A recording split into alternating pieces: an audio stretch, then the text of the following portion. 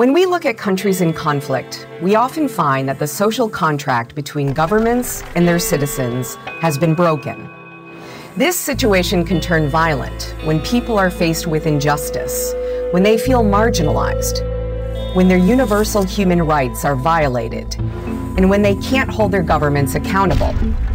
But there are more effective ways for people to challenge the status quo without resorting to violence. Two alternatives are nonviolent action and peace building. So when we talk about nonviolent action, we're talking about ordinary people acting collectively against injustice.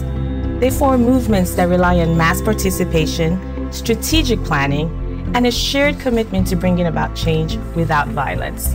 When we turn on our TVs and see large, diverse groups of people marching in the streets, staging sit-ins in government buildings, or graffitiing the city with messages of change, what we're seeing is nonviolent action or people power at work.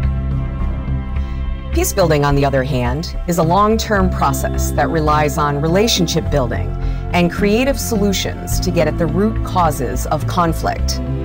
This looks more like peace talks between warring parties, community dialogues involving diverse actors in government and civil society, or signed peace agreements aimed at creating sustainable outcomes.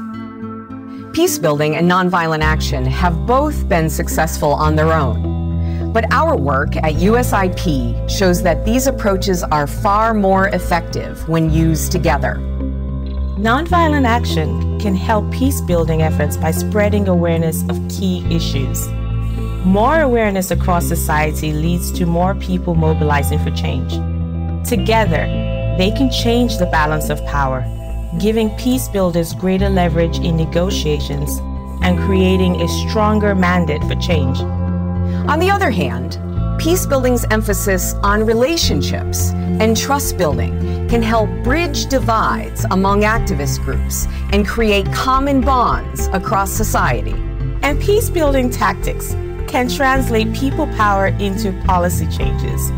It can channel the energy of mass movements into actionable demands and constructive policy recommendations.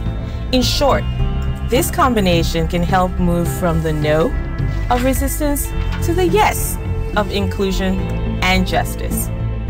By strategically integrating peace building and nonviolent action, we can find a better way to make sustainable peace possible.